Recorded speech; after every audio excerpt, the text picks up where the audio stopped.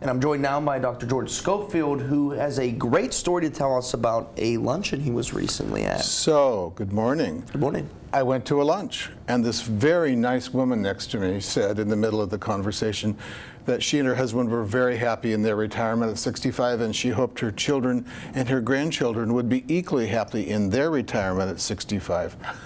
I'm very glad that she's enjoying her retirement, but I nearly fell off my chair because how could she be more clueless about what her children and her grandchildren's future are going to be like? Yeah, that is why we were joking. He's like, would you want to retire at 65? I'm saying you're going to have to pull me off television by then. But how much does it really matter whether or not, they attempt to understand their children or their grandchildren's future? It depends upon how close you want to be to your children or your grandchildren.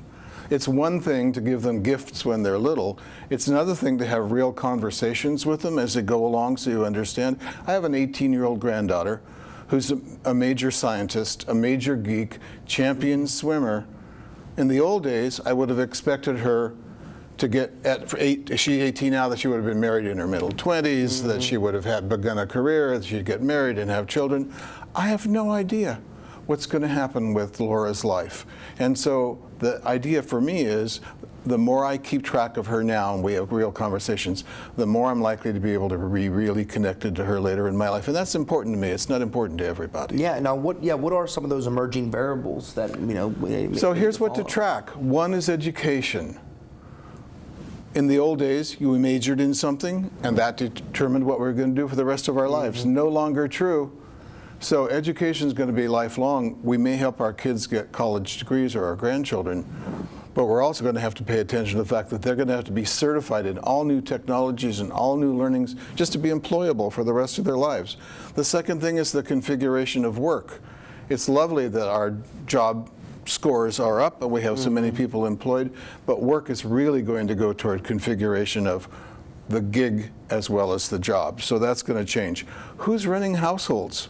And what do they think? That's already changed dramatically. Yes. Who's really the breadwinner? And finally, health and longevity. If you retired at 65, Ben, and you live to be 105, you have 40 years. I don't know how you'd save enough money and what you would do with those 40 years if you simply stopped working. That's a very good point there. Now, so what do you think our best source of information is about their futures? You are. I think talking to our children and our grandchildren about what they imagine and what's really going on in their lives on a regular basis is really the very best source for us, because it's like going to the people who really know.